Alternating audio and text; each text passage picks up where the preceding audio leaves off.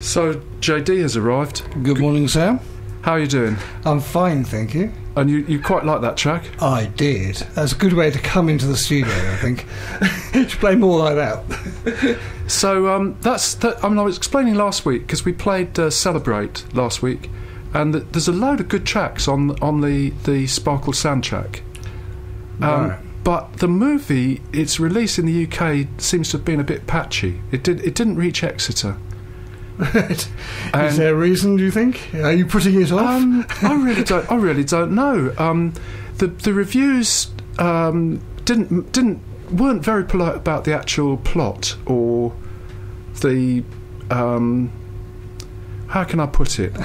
It's a remake of a remake, but as you know, on this show we really don't mind recycling things. No, that's it. That's our policy, to recycle things, isn't it? We're quite keen on that. Yes, we are.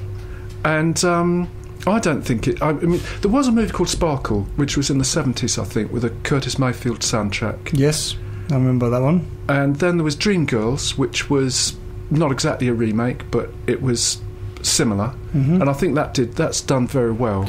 I've been listening to a Michael Jackson song, which has been redone as well. Which one is that? I can't remember what it is. I've only just re-listened to it yesterday, so but it's very good, though. It's quite amazing what you get as now people come along with these mixes and put things together. Yes. I actually like them better than having the real original song, really. So it's still an 80s, I guess, from your point of view perspective, but it can be updated. It can be, yes. Yes, we can do it today. And that song, I think, is 60s. Is it? Oh, right. Yeah. HMV, another mystery. What, HMV is a mystery? HMV is... You know where it is, don't you? Well, it's an enigma. I know where it is, Yes. But their stock policy is a mystery.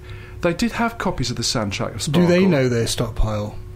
I don't think they do. I bought a copy of the Sparkle soundtrack in August when the movie came out in the States. Right.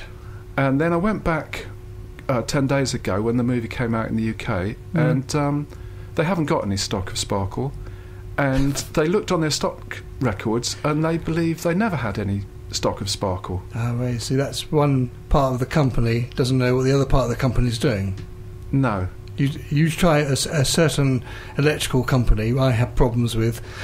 Yes. So is that? I think that's what that is. Really, is it? Well, we'll keep playing tracks from Sparkle. Mm-hmm. I think they're all good, but basically they remake some of the Curtis Mayfield tracks, mm-hmm. and then R. Kelly has written some new tracks, mm-hmm. and then they've got some sort of imitation 60s tracks as well, because they've reset it in Detroit. Mm-hmm. The story, but I think it's a total mystery as to why the UK has not shown any interest so far in Sparkle.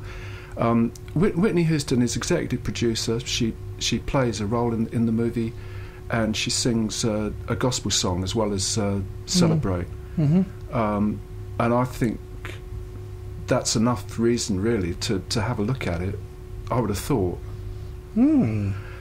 Also, I've been up to the university and the student cinema there.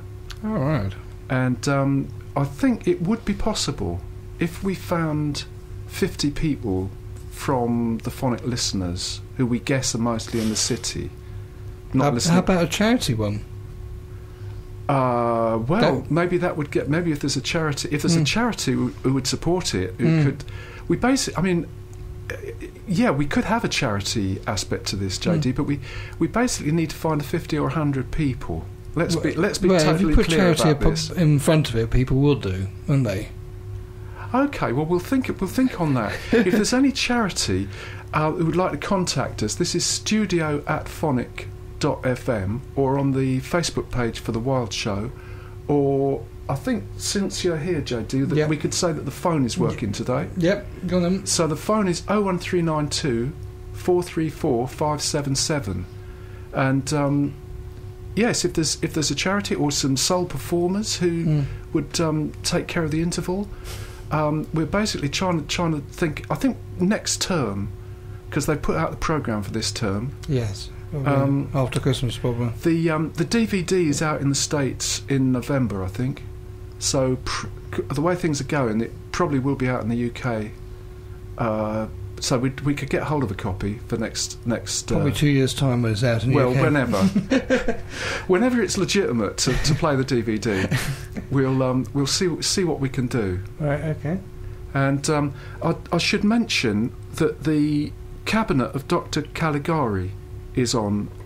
That's at the Phoenix here in this very building on Monday the 19th November, and that will be with live improvised musical accompaniment from Stephen Horn, and also a surrealist silent short. And the reason for that, well, coincidentally, on the 20th, that's the day after, the same accompanist with Nosferatu at the Northcote Theatre, and I think you can get a joint ticket. I'm not exactly sure about that, but I think if you inquire at the Phoenix box office, they may be able to offer you a deal that takes in both. And so that is, I think, a very, very good offer.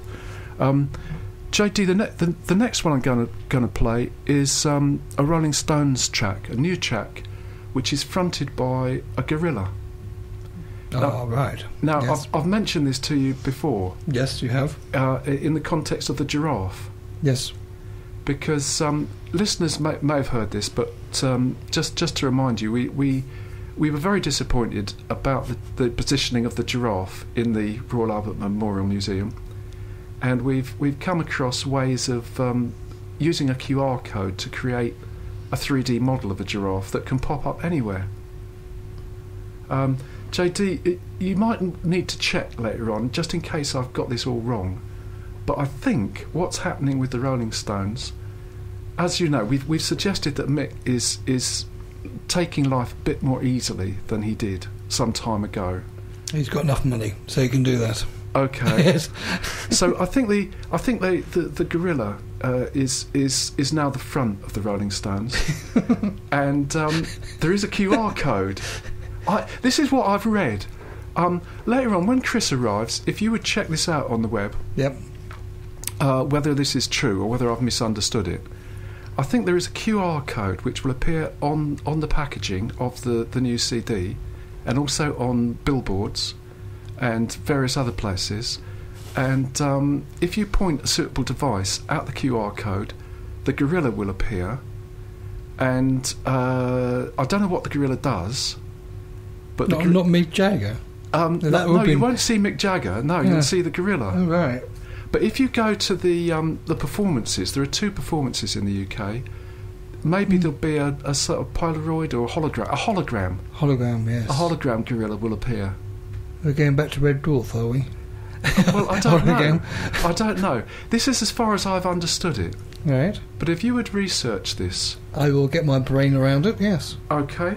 So look, we'll play one of their songs now. This is a new one, but you might recognise the style.